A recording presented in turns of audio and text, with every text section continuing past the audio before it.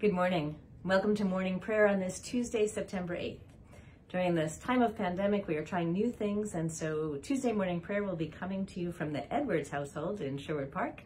And we'll be representing actually two denominations, and two churches, Holy Trinity, Anglican Church, and my husband, who's the pastor at Good News Moravian Church, but I'll let him introduce himself. My name's Ian Edwards. As Eileen said, I am the pastor at Good News Moravian Church in Sherwood Park. And you may notice that I'm working off my computer with headphones on. That's because I'm using the voiceover screen reader for the blind running through my computer. So that's how I interact with the words, and we'll be reading them today. Let us begin. This morning we remember the Nativity of the Blessed Virgin Mary. Joy and gladness will be found in her, thanksgiving and the voice of song. Lord, open our lips, and our mouths shall proclaim your praise. O God, make speed to save us. O Lord, make haste to help us. Glory to the Father, and to the Son, and to the Holy Spirit, as it was in the beginning, is now, and will be forever. Amen. Alleluia. The Lord is our refuge and our strength. O come, let us worship. Together we will pray a portion of Psalm 63. O God, you are my God. I seek you. My soul thirsts for you. My flesh faints for you, as in a dry and weary land where there is no water. So I have looked upon you in the sanctuary, beholding your power and glory. Because your steadfast love is better than life, my lips will praise you. So I will bless you as long as I live. I will lift up my hands and call on your name. My soul is satisfied as with a rich feast, and my mouth praises you with joyful lips. When I think of you on my bed and meditate on you in the watches of the night. For you have been my help, and in the shadow of your wings I sing for joy. My soul clings to you. Your right hand upholds me. The Lord is our refuge and our strength. O come, let us worship. Our first reading is taken from the prophet Isaiah. Their descendants shall be known among the nations, and their offspring among the peoples. All who see them shall acknowledge that they are a people whom the Lord has blessed. I will greatly rejoice in the Lord. My whole being shall exalt in the God, for he has clothed me with the garments of salvation. He has covered me with a robe of righteousness, as a bridegroom decks himself with a garland, and as a bride adorns herself with the jewels. For as the earth brings forth its shoots, and as a garden causes what is sown to grow up, so the Lord God will cause righteousness and praise to spring up before all the nations. Together we will say a portion of Psalm 132. We heard of it in Ephrathah. We found it in the fields of Jaar. Let us go to his dwelling place. Let us worship at his footstool. Rise up, O Lord, and go to your resting place, you and the ark of your might. This is my resting place forever. Here I will reside, for here I desired it. I will abundantly bless its provisions. I will satisfy its poor with bread. Its priests I will clothe with salvation, and its faithful will shout for joy. There I will cause a horn to sprout up for David. I have prepared a lamp for my anointed one. His enemies I will clothe with disgrace, but on him his crown will gleam. The Lord be with you. And also with you. The Holy Gospel of our Lord Jesus Christ according to Luke. Glory to you, Lord Jesus Christ.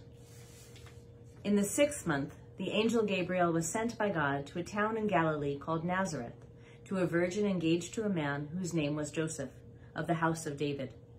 The virgin's name was Mary. And he came to her and said, Greetings, favored one, the Lord is with you. But she was much perplexed by his words, and pondered what sort of greeting this might be. The angel said to her, Do not be afraid, Mary, for you have found favor with God. And now you will conceive in your womb and bear a son, and you will name him Jesus.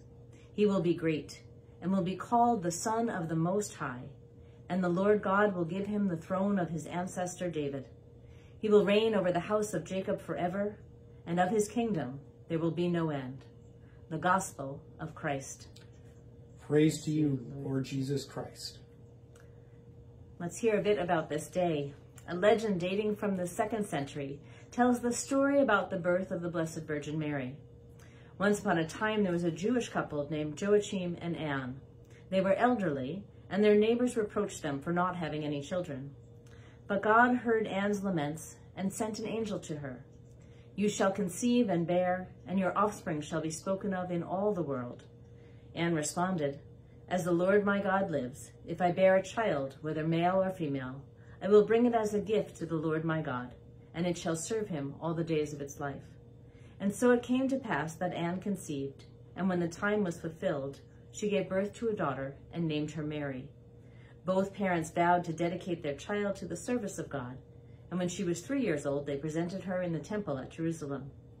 And the high priest placed Mary on the 3rd step of the altar, and the Lord God put grace upon the child, and she danced for joy with her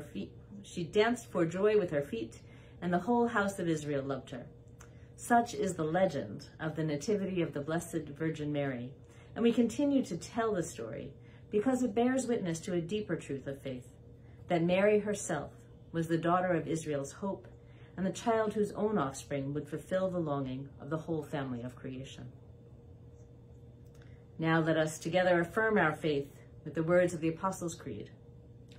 I believe in God, the Father Almighty, creator of heaven and earth. I believe in Jesus Christ, his only Son, our Lord. He was conceived by the power of the Holy Spirit and born of the Virgin Mary. He suffered under Pontius Pilate, was crucified, died, and was buried. He descended to the dead. On the 3rd day he rose again. He ascended into heaven and is seated at the right hand of the Father. He will come again to judge the living and the dead. I believe in the Holy Spirit, the Holy Catholic Church, the communion of saints, the forgiveness of sins, the resurrection of the body, and the life everlasting. Amen.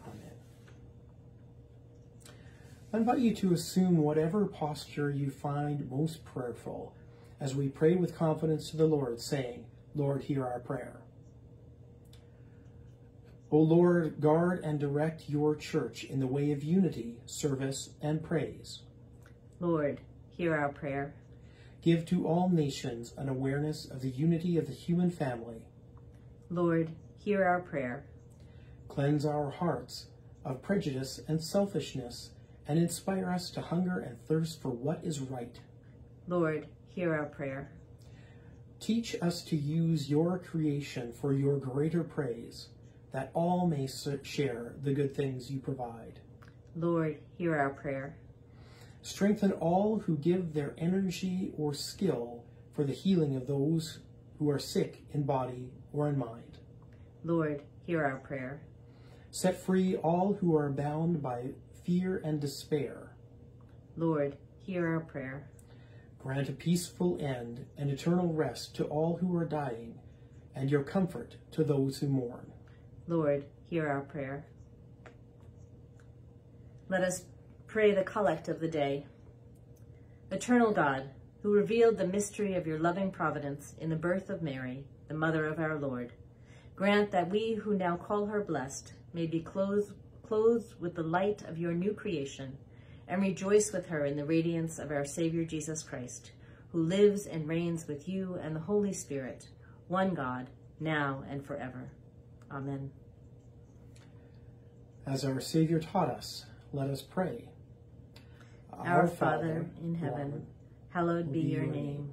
Your kingdom come, your will be done, on earth as it is in heaven. Give us today our daily bread. Forgive us our sins, as we forgive those who sin against us. Save us from the time of trial, and deliver us from evil. For the kingdom, the power, and the glory are yours, now and forever. Amen. Let us bless the Lord. Thanks be to God. The Lord bless us and keep us. The Lord make his face shine on us and be gracious to us. The Lord look upon us with favor and grant us peace. Amen.